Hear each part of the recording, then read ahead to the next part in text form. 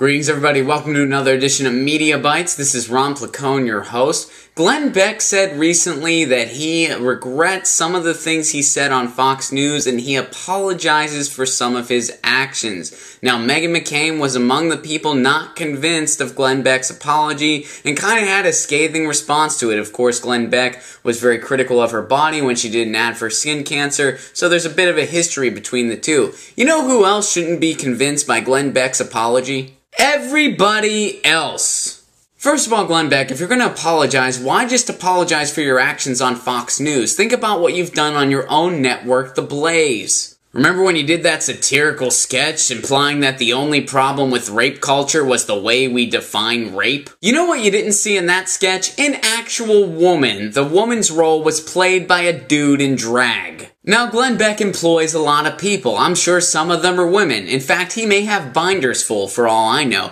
But when you're having a sketch and you can't even find a female to play a female role, it might be because your point of view is a bit gender biased. I don't know. Maybe I'm crazy. But the main reason the general public should not be convinced is because this is not the first time. Glenn Beck apologized recently. He also apologized back in January and before that in 2013. Did you ever hear about that one about the partisan political pundit that cried wolf? Glenn Beck, I think one day you're going to wake up and you're actually going to realize what you've done. You're going to realize, hey, I have my own media outlet. I have an opportunity to change the media structure by proving that journalism can have a point of view and still be sound and valid. Instead, I'm spreading misinformation, sensationalism, hyperbole, and borderline hate speech. By the way, I'm basing that borderline hate speech part on the fact that I did a report on your book Arguing with Idiots for a class in graduate school once. My conclusion? Your book was a textbook example of pure, unfiltered propaganda.